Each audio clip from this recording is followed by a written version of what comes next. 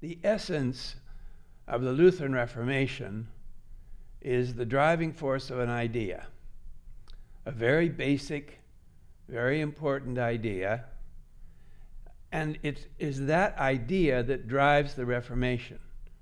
It's not peasant rebellions, it's not economic stress, it's not all the many things that do influence history, but in the case of the Lutheran Reformation, you have the best example you will ever have in all of history of the power of ideas. An idea drives the Reformation. Here we have then an idea, all by itself, the power of an idea. Notice the 95 Theses, they're all very careful proposition statements, ideas, interpretations, but it's all very, very intellectual, very university. This is a professor of theology, and he's dealing with a very sophisticated group in Rome who are reading his commentary and understanding exactly what he is saying. October 31st, 1517 is the moment that one of the great ideas is loosed in Europe. It is one of the great democratizing ideas, because the implications, once we step away from the details of this encounter, October, November, December 1517, then it'll be 1518, 19. If we just step back for a second, the ideas here are such that if they succeed at all, they are going to break the hold of the 1,500-year-old church, the International Roman Catholic Christian Church based in Rome. It is going to be broken up, and that's what happens. Now, in the long run, we all know it didn't destroy the International Roman Catholic Church. The church recovered by about 1600, rebuilt itself, reformed many of the practices that he's criticizing, and went on to create another modern Roman Catholic Church, still based in Rome, still headed up by one person, and still essentially ruled from the top, which of course was going to be the opposite of the Lutheran, Calvinist, Baptist, etc. We could run through the list of all the Protestant denominations. All of those denominations are ruled by the people, by councils, elders, etc., congresses, all of it. But in Rome, there never is a real democratizing of the church. They revert to strengthening the center, strengthening the hold. And so in our world, we live with the knowledge of one main church in Rome and another church spread around Europe in different variety. Now, we know that all of this is made possible by the printing press. There's no question that the idea that comes from Luther could not have traveled the way it did without the printing press. The papacy could very well have bottled it up if they had not had the printing press, and they could have stopped the spread of the word out of this small part of Germany and arrested him and shut him up the way they were going to do with Galileo 90 years later. It's possible they could have stopped the spread. They stopped it in Spain, so if you think about it, one country that successfully stopped these ideas from coming in was Spain. Spain was never affected by the Reformation, and that was because the monarchy in Spain made sure that these ideas did not come into Spain. And if you're running Spain, you have an advantage. You only have two ways in, one on the French coast in the Mediterranean, one on the Atlantic coast border of France. And if you can keep control of that, you have control of the peninsula. But thanks to Mr. Gutenberg and all his friends all over Europe, Strasbourg 1440, Cologne 1464, Basel 1466, Rome. Look at the years and the spread. Isn't that fascinating to see? It's in Cologne 64, Basel 66, Rome 67, Venice 69, Florence 71, Milan 71, Naples 71, Lyon 73, Krakow, Poland 74, Bruges, Westminster 76, London 80, 200 printers in Germany by 1500. So that means at the time of the Reformation, there are 200 printers in Germany who can print these And by 1518, 150 books are being published in German every year. So that just shows you Germany is definitely the leader in printing at the moment of the Reformation. Now, what is the great power confrontation here that's going to take place? Why were not the powers of Europe who were in alliance with the papacy able to shut him up? Why couldn't they do that? Well, on one side is our Professor Luther in Germany, and the other is Pope Leo in Rome. Who is Pope Leo? Well, Giovanni de' Medici. Giovanni de' Medici is Pope Leo X. And who are the Medici? Well, the Medici are one of the greatest families in Europe and probably the single most generous source of funds for the Renaissance books that are going to be published and printed by 1500, probably more than any other source, meaning that the family and the representative of the family that was going to confront this sophisticated German professor in the field of theology was headed up by one of the most sophisticated men in Europe, from one of the most sophisticated families, from one of the greatest families. Here are the two Medici popes, and you'll notice that because Leo takes over in 1513 and his cousin Clement lives till 1534, essentially there is 20 years of Medici control of the papacy. This is most unusual. Usually you get maybe 10 years as long as your pope lives, but in this case you have two Medici popes who are essentially running 20 years of a Medici papacy. Now, let me just show you where Giovanni is. Just take note that on the grand figure who establishes all the riches and the power is Giovanni de' Medici. He's up at the top there. So he lives into the 1420s. Then his son is Cosimo, who is another brilliant Medici operator, and he essentially controls Florence in the middle of the 15th century. His son Piero continues his work of his father, but he has a short life. And his son Lorenzo is what you know, the great Lorenzo, who lives from 1449 to almost 1500. So that's those three generations. And Lorenzo has three sons, and there's one of them who's going to be pope. Here's Cosimo, here's his son Piero, here's his grandson Lorenzo, that's in the National Gallery in Washington. Beautiful, beautiful likeness. And here are his three children, Piero, Giovanni, and Giuliano. So those are the people who mattered to us tonight, especially Giovanni. And so it's Giovanni versus Pope Leo. Now, you would think, if you just think for a second here about what this is all about, you would think that a very, very sophisticated man with one of the greatest educations that anybody could get at his age in Europe, in his 30s, would be a worthy interlocutor with Martin Luther. You would think that he would be exactly the man who might actually sit down with Luther and say, what are the problems? What can we do? But that's not what happened. And so if we think in our minds about the Renaissance, and the Renaissance at its peak, which would be the Medici, circa 1500, and we think about the Reformation in Germany at its peak in 1517 with Luther, what we run into is a puzzle.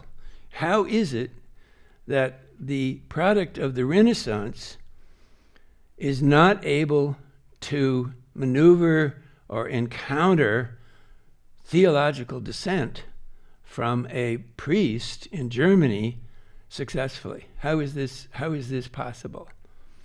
And we should all think about that, because we've all studied the Renaissance, we've all studied the Reformation, and so here tonight we're confronting the puzzle of the fact that the Renaissance in Italy, in Florence, in Rome, did not produce someone who could meet this professor and argue his points and achieve some kind of accord.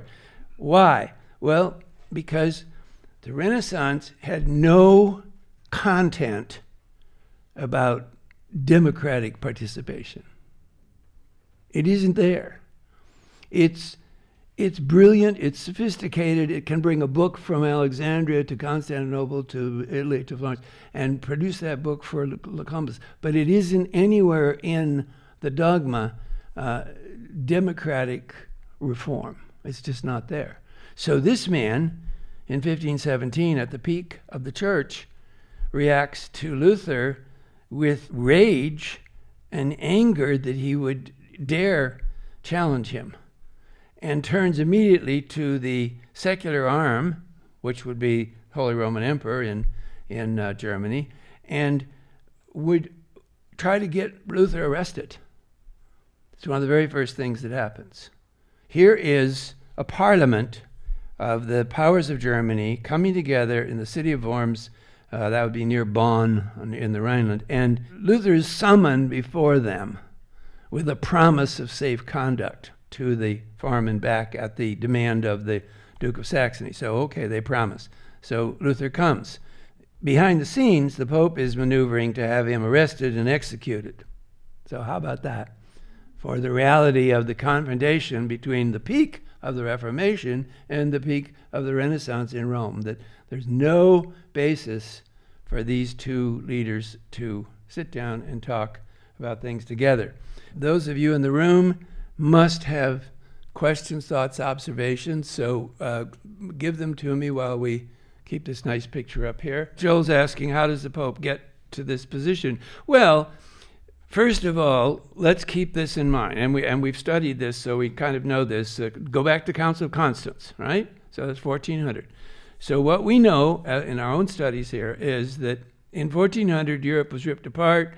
There was a schism, the church was ripped in half, and so the solution was a council at Constance, and they decide to end the schism and choose one person. Now what that did was give more power to Rome than it had ever had before. Why? Because the church had been through this terrible 100-year schism, and it didn't ever want it to happen again. So it said to this new man they chose, please clean up Rome, make it strong, make it solid, and get the church organized around you in Rome. And so that's what happens from 1400 to 1500. Pope after pope after pope after pope is chosen from among very distinguished churchmen. So one had been the head of the Franciscan order, and noteworthy for his brilliant leadership of the Franciscan order all during the 1400s. He becomes Pope, so that would be a pretty good recommendation. And others come from inside, having served a variety of popes. And so by 1500, Joel, you have 1, 2, 3 men with 30 years of experience in church administration being chosen by a college of cardinals because of that. So you have Borgia, Alexander Borgia. Oh my God, the shivers go down your spine. I can see all of you. Oh my God, Borgia. Oh my God, people dying, sex everywhere. Right? Jeremy Irons, sex everywhere. He's the Borgia Pope. But they chose him in 1490 because he was such a brilliant church administrator. He'd been administering this huge church for like 30 years. He'd been a cardinal for 30 years, so they choose him to be the Pope. So as you lead up to Leo, and then Julius and Leo, each one of these choices they make has to do with solving now long gone schism, unifying the church, organizing the church offices in Rome, making the finances work, et cetera, et cetera, et cetera. That's how this man is chosen, is that he's from this circle, small circle of cardinals. So you get chosen from among the cardinals. You all know that. Each pope gets chosen from among the cardinals. You don't just go out and choose, the governor of Louisiana to be the next pope. You have to be from the College of Cardinals. So these men have all been cardinals. Sometimes they've been cardinal for a long time. Leo had been a cardinal, even though he's a pretty young man, he had been a cardinal 20 years. So, he's very young. He was a teenager when he was nominated to be a cardinal. Well, that was just a payoff to the Medici family. That was ridiculous. But it didn't make any difference because he's going to have a 20-year education on the church. He's going to be a cardinal. So that's how he gets to be Pope. Now, theoretically, you'd think two men from this brilliant family, Pope Leo and later Pope Clement, would be two of the most brilliant popes. And the truth? They were two of the absolute worst popes in history. Of all the popes, they're two of the absolute worst. Brilliant educations, brilliant family, wonderful people supporting them from their brothers and sisters, and terrible, terrible popes. So how about that? Think about that during the break, right? When you get your cookies and your wine and your all that stuff. Melissa, think about that. Help us explain that puzzle. It's got something to do with the Renaissance. It's got something to do about the Renaissance in Italy, not noticing representation and popular participation. I didn't really notice that. The Medici were certainly not particularly in favor of a whole lot of popular participation in things. Let's look at our people at home. One of our students is saying, well, the Pope probably wondered why he should engage with some obscure monk in Wittenberg. They were pretty successful in dealing with heresies up to this time. Yes, that's absolutely right. Although all they had to do was talk to the head of the Augustinian order. All the Pope had to do was pick up his phone and call the Augustinian order head and say, who is this guy? He's a professor at your university there in Wittenberg, so who is he? And the person would have said to him, oh, he's one of the brightest men in the Augustinian order. You should talk to him. Roger, a very, very good point. Roger's saying that, yes, the printers are printing all this material, but somebody is carrying them, somebody is presenting them, somebody is making sure they get circulated, and you're absolutely right. Some of them are going to carry them across the channel personally in a boat and get them into England and then go around and circulate that. So you're exactly right. There are people. Yes, that's a good point, that there were reformers in all these countries that had been there for decades of different kinds and different church connections. So, for example, in England, Wycliffe, W-Y-C-L-I-F-F, Wycliffe had preached in the late 1300s, so just before 1400, that we don't need the Pope. So somebody had already said this. And he had followers in England who became known as the Lollards, and they all knew what he'd said. He was dead and gone, but everybody knew. And that group continues all through the 1400s, and they're there in the early 1500s when the Lutheran tracts come into England, and they get them and they circulate them. So Henry VIII knew all about Luther's book and the Lollards and the fact that it was circulating around in his country, and he didn't like it, even though later he's going to adopt basically a Reformed church. But that's only to get a divorce. He didn't do that because he's devoted to Luther. Joel's asking about the Duke of Saxony and Luther's protection. Yes, the Duke of Saxony is the magic.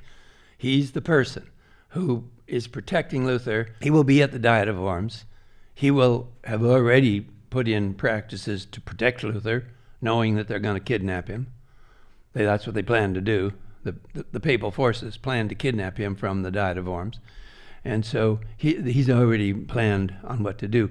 So you're absolutely right. It's the Duke of Saxony that makes sure that Luther doesn't get snuffed out and that the word goes out. And Roger's right. The word written down is circulating because there are already people in these places to help. And there were reform groups all over Europe, in France and Czechoslovakia, all around. Rita Hortaguchi wants to know, shows other things in the church. Luther's brother, was it common practice? Yes. She's asking about all those other papers that were on the church. Yes, exactly. Good point, Rita, calling it to our attention. Yes, it was normal in a university town for students, people, monks, priests, lecturers to post ideas on these church doors or university doors, and then responses to be posted and more to be. Now there was printing, there were competing theses being printed and circulated and argued, and then they would have a formal disputation. So that it would be scheduled at the university by maybe the city or by the university dean, and they would invite Professor Luther to come and argue his points, and then they would invite Professor, Archbishop from Frankfurt would come and argue the other side. And this was happening here too. This is going to go on during the next 4 years, from 1517 to 1521. Luther will argue repeatedly in different safe venues to take this all on. So yes, this was very normal. It went back the Middle Ages to medieval universities. The medieval universities were very open to argument and disputation because they were all organizations of the students. And if you fooled around with them, they'd pack up and take the university to another town. That's exactly what happened in Bologna.